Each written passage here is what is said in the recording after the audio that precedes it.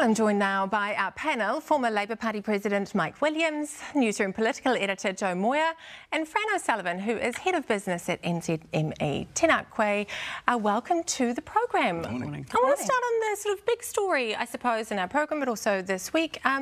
We have a new police minister. She is the fifth in 10 months. Joe, that's disruptive, isn't it? Yep, disruptive is definitely accurate. It has bounced around a lot, and I think you've also seen there's been an attempt to mix it up a little bit too. Obviously, things changed a lot when you had Porter Williams come into the role. Then it got thrown to the Mr. Fix-It because stats had got so bad. So, of course, Chris Hippins came into that space, and then he decided to take it back to that Stuart Nash, but more sort of saying it how it is, that sort of more hardened response.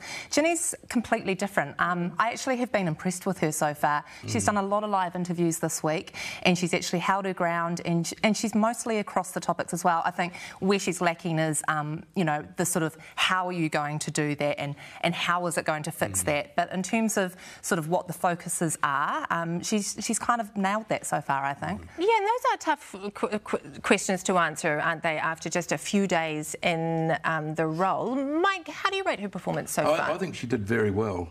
She's been chucked in at the deep end. She does have a background in policing, which comes out. Her husband was a cop for a long time, but not for 12 years. She worked for the police department. She knows what she's talking about, and I don't think you were able to trip her up at all. She did well. What about youth crime, though? That's her focus, right? So this is a big area for the government, and the election is in October. That's not a lot of runway. Right. Well, youth crime overall is dropping. And it has been for some years. But is it? However, well, that's the question you asked her. However, I think it came up during COVID, and that's because kids were stuck at home for ages, away from school. They got together and they did naughty things. I think that will pass, and I think Ginny made that point too. This is not a typical situation you're looking at, and now we're getting back to normal. I think the numbers will carry on declining. Fran, this is a big issue, isn't it? It's certainly a big issue for businesses out there and for people who are on the front line, I suppose, of ram raids, for example. And do you think that the government, we need to see more from the government in this space, more from Ginny? I think we need to see more frontline police, and I say that, and she's indicated that today. But I also think we had police out during COVID protecting the perimeter of Auckland. They weren't actually protecting what was happening inside Auckland, and now people have come back in. I'd be hoping, particularly talking about Auckland, that the new commander actually responds to what people have been wanting in Auckland, and that is to have, you know, roving police stations, you know, mini bus type things around the place, which other cities do internationally. You don't see many people walking around, and I have been an inner city resident here for the best part of 2 decades, and there's been a big change. In relation to the ram raids, it's a big issue for small shopkeepers in particular, but not only that, because it's also been affecting malls as well. And people have been killed and they've been damaged, you know, they've been physically hurt. So there's a physical vulnerability there for small shopkeepers. The Indian community in particular, very exercised about it because, you know, a pathway to a sustainable lifestyle for Indian immigrants has often been to do the corner store, put their kids through university, and everyone works in the store as well. But now you're seeing one of the things that does worry me is this revision in the police statistics just a week or so ago, which suggested they'd been understated by a huge amount. So what's going on there? I think we need truth and tell from the police, to be honest, where they actually front up on this so you can see the magnitude of the issues and then deal with it. We need to know the size of the problem. Absolutely. I want to talk about Winston Peters a little bit there. His speech yesterday, Mike, you would have seen a few of these in your time in politics. A lot of them, yeah. So, what did you think? I thought there was lots of familiar themes in there. Familiarity breeds contempt, and it was a very familiar speech. There was nothing new in it at all. I'd hoped for some blockbuster statement or policy. The attack on wokeness, well, everyone's doing that. He's in a lot of company there, and a lot of them are doing it a lot better. I was very disappointed because he can be extremely entertaining on his day, and he just wasn't. Well, yeah, I can think of other speeches by Winston Peters that have sort of been like lightning rods, and Indeed, they have... and the one in Howick Yes. some years ago. But this was not that, was it? He was sort of feeding the chickens here, wasn't he? Feeding the chooks a little bit of this anti-mandate, a little bit of that for you, wokeness, you know? Yeah, I mean, a lot of the same lines, a lot of the same jokes as well. I mean, in fairness to him, it still gets a laugh. Yeah, manual labour, always a favourite. Yeah, I mean, you just saw a lot of the same old, and I guess his argument is that it is new policy because it hasn't been picked up yet. But, you know, when you've been hearing about it for more than a decade, I mean, is it really new policy? I would argue it isn't. But, I mean, coming back to Mike's point too, I just think it's a difficult space at the moment because when you look at the Parliament makeup at the moment and you look at the direction and the sort of momentum behind the ACT Party at the moment, they've got a lot of more MPs. You know, they're fighting in the same territory. And that's hard for New Zealand First when they're not in Parliament. You don't have the resource that you have when you're in Parliament. And having that sort of machine behind you, I'm not sure whether the machine behind New Zealand First at the moment is the same nature, same people, and has the same ability to get them back into power as last time he was out. Yeah. So it's going to be a bit of an uphill climb, I think. Yeah, well, I was thinking about a National ACT and New Zealand First coalition, Fran, and I thought that might feel a bit like a bar fight. Well, it might be hard to put a brake on and brake on next time round. I think and Joe picked up on an interesting point, others are already occupying the space. But what I think it does do, perhaps to the benefit of National and ACT, is it amplifies the message. It actually has someone saying in a more retail way, this isn't good enough, talking about, you know, a range of issues around education, back to basics. Winston puts it in a colourful way.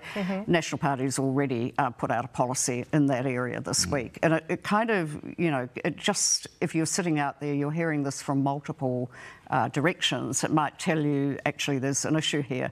But I think the point about David Seymour and how he is incredibly well resourced with this extra million of high-ticket rich people who have banged in sizable donations and it's just come out in the last a day or so. You know, Winston Peters once used to get sizable donations as well, and, you know, he said there was sort of issues around, you know, how he didn't get back in the last election because of the issue around the SFO, which mounted an investigation, which, you know, I have to say the party and others came through that okay. But I wonder what the effect might be on what sort of money they might attract through whichever avenue this time round. And that is really important when you're running a campaign and you're running up against these the platform that politicians have. Even question time works out to be extraordinary, very good for David Seymour. From a political party president point of view, piles of money in a campaign are not that helpful. We are a very well-regulated democracy. You can spend only what you're given on radio and television, and it does not pay to appear incredibly wealthy in a campaign. It's a big put-off. So I think well done, David Seymour, for hauling all that money in, but it's not going to do a hell of a lot of good. People vote on personalities and policies rather than money. Well, Winston Peters has plenty of personality. We know that. Still waiting for the policies. We did see some policy, though, this week from National. We saw their education policy, and I mean, I think it was received pretty well. Yeah, I mean, if you take out the likes of the New Zealand Principals Federation and the NZEI, then yes, it was received well. I mean, let's face it, though, those unions are reasonably linked with Labour, and I feel like whenever National puts out an education policy, the instant reaction is to go, oh, don't like that. But yeah, no, I think it was definitely the best policy that National has put out so far. I think it is something that's important to Christopher Luxon. He has spoken about education and his concerns there the entire time that he has been leader, and you can tell that it's something he feels very deeply, passionately concerned about. And that really showed, I think, both in his speech and in the policy. It just comes down to this sort of debate, though, about whether you want to go back to a very structured classroom or whether you want to keep what the classroom is now, which is a little bit more loose. I think there's arguments for both sides, and probably there's somewhere in the middle that needs to be found, and we just probably haven't quite got there yet. One solution. Sorry. Yeah, no, just on that, I think, you know, the figures show education-wise, we've slipped down OECD rankings. These things are important. I mean, if you've got parents who are very mindful of their kids' education, they can steer them, they can get them into schools where they have exceptional teachers and an exceptional focus on bringing up kids in a certain way. But you know, these basics actually are important. You know, you see it now, I mean, you even see it in our industry where younger people actually are not grammatically that brilliant. You know, it's not true. me you're talking about. No, you're not young enough. A point here. Right. Fran is quite right. We're slipping down the OECD ratings when you look at 15-year-olds. Now, a 15-year-old's formative reading and writing learning period was under national. They created this problem with their national standards, and what they are trying to do is revive that. It doesn't work. You can't rigidly tell teachers what to do. We're too diverse a society for that. Let me reveal that I spent the first 6 years of my working life as a school teacher. So I was absolutely incensed at this policy, and the fact that people didn't notice that it was national who largely caused the problem we're now dealing with. Well, there's plenty of time yet before the election. Mike, thank you so much for joining us. Mike, Joe and Fran on The Nation this morning.